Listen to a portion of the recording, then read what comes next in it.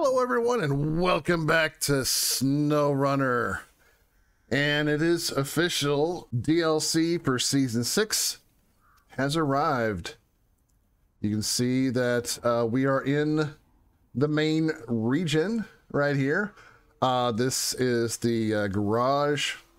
Now, there are missions in the garage area to fully make it work, so there's not much we're gonna do here, but I wanted to take this time to just let you guys know this is not a let's play video today. Today we're going to talk a little bit about what came out with this season 6, phase 6, however you want to call it, and then kind of also talk about the let's play that I'm going to be starting back up in January. So we'll start with my let's play, just to get that out of the way. So I'm not going to recap what I've already recapped, but what I wanted to expand upon is the remark I put in there about how the gameplay was going to be a little bit like hard mode, just not in hard mode. Basically how that's going to work is I'm going to be using cranes in any area on whichever region I'm playing that has like a manual load. So if I can manually load it, a crane will be used. So I'll have I'm gonna go ahead and start this up here.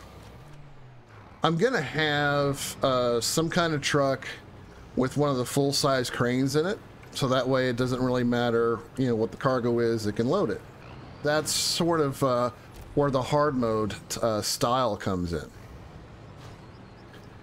Now, a couple of new things I'm going to be doing is what I'm going to call featured mod truck and a featured mod trailer. So I'm going to be playing with both regular DLC trucks, which we have 2 out with the new main region here.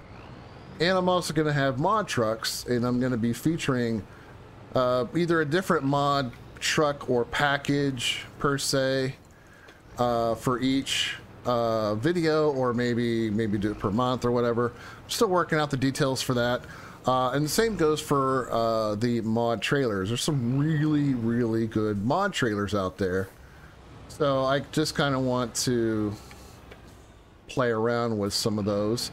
And I'm also going to be doing more, what they call it, high saddle low saddle type trailer hauls. So I'm not going to do as many of the 2-slot trucks unless it's very specific to that truck, you know. So if a truck doesn't have the ability to change its what it can do, you know, like for instance the MK38, right? So you can't change the back of the MK38, but you know, it's a decent truck. So things like that. So we have a few trucks out like that one where the bed can't be changed, and if I'm using it, then, you know, obviously I'm not going to be pulling a saddle trailer, but I'm going to try to pull more larger trailers and things like that, just so we can enjoy the complexity of taking something large, you know, transporting a large amount of stuff in one sitting. So but I'm going to be doing featured mods, featured mod trucks, and featured mod trailers. So we're going to look for that as part of the segment for the Let's Plays. So that's mostly what I wanted to get across with that. I'm going to be starting it up in January. As you can see, I do have this. This is one of the in-game scouts, if you will. So I did unlock this. This is the actual playthrough that I'll be using in the Let's Play. So this was one of them that I got as I'm going through trying to get back to level 30. As at the time of this recording, I'm at level 17, so I still have a ways to go, but I will get there before January, so that way I can continue the Wisconsin playthrough. I'm also going to go ahead and play this map as well. So I'm going to be running 2 Let's Plays at the same time in SnowRunner. Wisconsin continuing, and then this one from the beginning. So that's why I'm not doing too much in here, because I don't want to oil any of this for January, so I'm just sort of just driving around for the sake of driving around. All right, so let's get into phase 6. Obviously, this is the main map. Maine as in the state of Maine, not anything else here. So this is the lowland map part of the region. Oh, that hurt a little. There's also the Yellow Rock National Forest. So we have 2 maps in this region. I don't know if it's going to expand beyond that, but that's what we have. There are 2 new DLC trucks that are out. The Armatsu Forester, which I know you guys have probably seen other content creators use. It's basically a straight forester vehicle. If you've ever played Farming Simulator, you've seen it before. And then there's the Tega 6455B. Now I don't know how far of a difference that one is from the Tega that I've been driving, but I'm sure it's probably a variant of some kind. There's a bunch of new stickers. We also have some new scout trailers. There is now a medium logging add-on, so that's really good.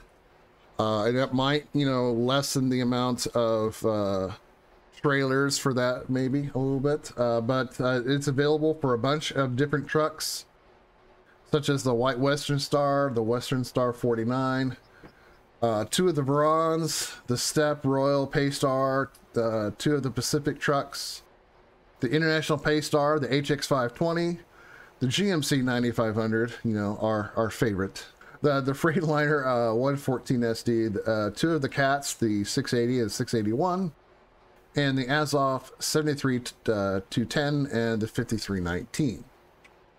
There was some tournament skins announced in here. One for the Tega 6436, the Kalob, the Ford F750, and the Azov 64131. There is a newer version of the MK38. I think they refer to that as the civilianized model, so it does have, I believe, the high and low saddle variant. I can't show you guys what these look like in the store because the garage is mostly disabled to where you can't get access to the store. The only thing you can really do is get something out of storage. So as you can see here, there's a bunch of features that are locked out. So we have to do some missions before we can actually get full use out of the garage. So all you have is the storage, and obviously because I have this out, I can leave it. So there's also a new photo mode. Now I'm not sure what the photo mode keys are, so let's check the oh, it's right here, photo mode.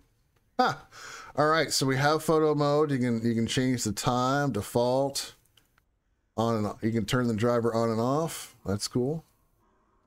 You have exposure settings, so you can do some messing around with that. So various things to sort of make it all look good and get some good zoom ins. Focus mode, some aperture settings. You can kind of blur out the background, so that'll be fun. So that's cool. So this will be really good for taking screenshots. So, and there's even a free cam. Not sure how it works. Let me see. I have to hold down. I'm not sure. Okay, there we go. Arrow keys, maybe. I don't know. That's interesting. I'll have to play around with that. But that's kind of cool. With photo mode. The Cat 770 now has upgradable winches. There's a few other things like a gearbox fine-tuned for the Freightliner 916A1. The Dan now has active suspension. There's a high suspension for the International Transstar 4070A. New engine for the Dairy Longhorn. That should be good. Special notification if player's truck is located inside building zone when he is trying to complete objectives. Well, I mean, we saw that in the last video. Maybe they did something different. Compatible special add-ins, evacuator, seismic vibrator are now displayed for each truck in the truck store. That's cool. We can't look at the truck store right now, but I'll take their word for it.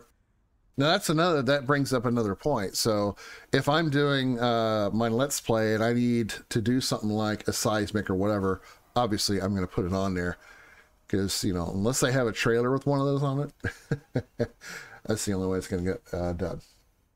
The custom scenarios menu now has the option for normal or hard mode, so that's cool. Like if you want to do some like special map testing. In-game browser of available DLCs in the content library. Right here you go. So this kind of shows all of the DLCs. You can see I've got pretty much everything. I think the only thing I don't have is like, I think this is the only one I don't have, honestly. I have everything else. Ooh. Let's see. Not purchased DLC trucks and regions are now available in preview in the game. Okay. Fixed a bug where, so we also have bugs with co-op. Apparently they fixed one. Logging, so they fixed some bugs in that. I haven't really done, I've done some of the logging, you know, depending on the map, so anything that fixes some of that would be good. All right, so there is one patch that came out with hard mode, and it goes as follows. Fixed a bug where defeat conditions and rewards were not displayed in the contest pop-up window when passing the last attempt. Okay, well, there you go. So there are a lot of various patch notes and things, and I'm looking at the Steam one, even though my game is not from Steam. I was just looking at the Steam one to get the notes there, but there you go. That's phase 6, and I look forward to checking this out in more detail starting in January. So with that being said, if you like this video, don't forget to subscribe. We're going to have a lot of SnowRunner content coming in 2022, and I feel I'm excited. You know, there's a lot happening, a lot of things that we're going to do. And if you want to buy SnowRunner right now, I believe it's on sale. So check it out on Steam or the Epic Game Store. And I'll see you in the next mud pit.